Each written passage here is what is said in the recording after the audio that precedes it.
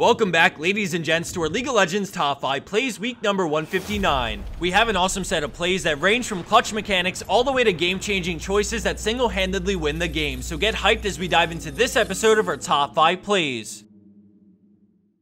Kickstarting this episode off, we have a short outplay by Phantomles on Zed. At the start, we see the enemy Lux land a binding, but she gets scared off by the threat of Zed swapping into his ultimate and backs off. We see the pony moving in with his ult, but Zed outplays and swaps with the shadow straight into his ultimate to negate the damage from devastating charge. He then backs off as Cho'Gath comes in with Rupture as the tower, Deathmark, and Shurikens finish him off for the kill. Let's check that out one more time as we see some quick moves from Phantomles to swap out of Hecarim's ult and then react quickly enough to ult the damage that would have surely been his demise. Coming in at our number 4 play, we have PoppySwoppy with a huge play on support Alistar. At the start, we notice a few things. Blue team is down on gold, and with their jungler dead and a Teemo on the enemy team, the majority of his team decide to give up Baron. But not this bull. He sees them doing Baron with a ward and decides to move in, but LeBlanc gets the jump on him, landing most of her combo, but he unexpectedly turns around with a beautiful WQ combo and Ignite, turning the tables for the kill. The enemy team springs into action as he waits as long as he can before popping his ultimate to bait massive cooldowns as his team comes running in with Sivir. An amazing 3-man pulverize sets his team up for an easy teamfight, and with barely any cooldowns left, the enemy team gets crushed in a matter of seconds. In addition to knowing his champion's limits, what makes this play extraordinary is that he, out of everyone on his team, fearlessly made a play to stop the free Baron while picking up a solo kill. He went through a field that could have been laced with mushrooms, got a kill, ate a ton of cooldowns up, and it pays off as they get Baron now and win the game shortly after. Landing in at our 3rd place spot for this week is Tank 4 Armo on Fizz with an Xpeke play when it matters the most. Right off the bat, we see him pick off the enemy Heimer after snaking his way through the enemy jungle, and with both teams going for each other's Nexus, the race begins. Fiddles tries to stall him because their Nexus is completely exposed, and we switch over to the enemy team as they work on taking down the inhib.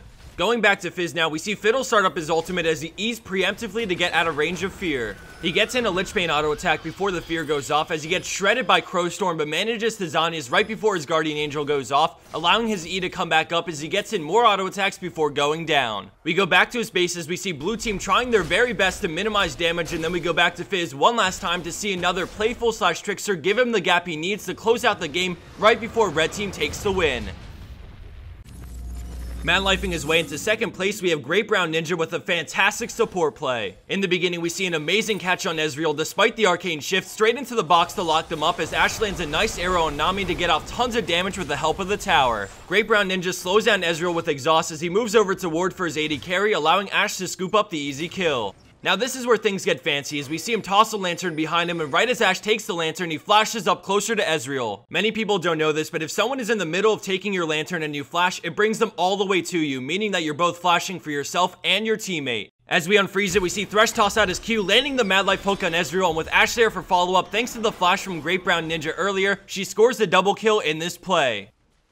And for our number 1 pro play for this week, we have EvilOnion on Sivir, and I wanted to give a huge shout out to her support in this play for making it happen. As they push the tier 2 tower in bot lane, we see Pantheon come crashing down as they use Sivir's ultimate to run in between the 2 towers. By now we start to see more enemy players headed their way, so they back off and start clearing the wave as Blitzcrank comes wobbling in, going straight after Sivir. With perfect timing, she spell shields the knockup from his E, and now we look at Thresh to see a godly flay to shut down Pantheon mid-air. Sivir kites back through the box, and as they all close in on her for the kill, we see Thresh slip out and use his lantern, which shields her on her way out, allowing her to survive. Pantheon flashes to try and spear, but she's just out of range, and then we see Thresh turn, risking his life for the flay. Then we see a great dodge on the hook from Blitzcrank as Thresh runs up to the wall, flashing over it straight into Lucian, but he mans up and actually turns with his Q, landing it as the fight erupts. As the rest of this plays on, we see red team come out victorious and pick up quite a few more kills, resulting in the end at a 2-for-0 exchange despite the play starting out horrendously. Again, I wanted to give a huge shout out to Major Duty on Thresh for making this play happen.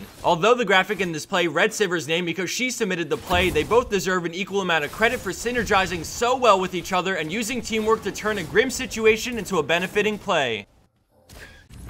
And for the bonus clip of the week, we have an extremely thrilling play by Bodytaker on Thresh. Although this play could easily be somewhere in the top 5, we found it best to highlight it as a bonus clip because it's pretty drawn out and has a really great ending. So I hope you guys love it and have a great laugh as Bodytaker outplays to claim another body. As a final mention, we also realized that this week's episodes have had a lot of Thresh in them. Recently, he's popped up a lot more than usual in our submissions, and I wanted to let you guys know that in next week's episodes, we'll try our best to hang on to any Thresh plays we receive until a different week. Thanks everyone for watching. I hope you guys have a great weekend, and I look forward to seeing you back here next week for episode 160 of our League of Legends Top 5 Plays.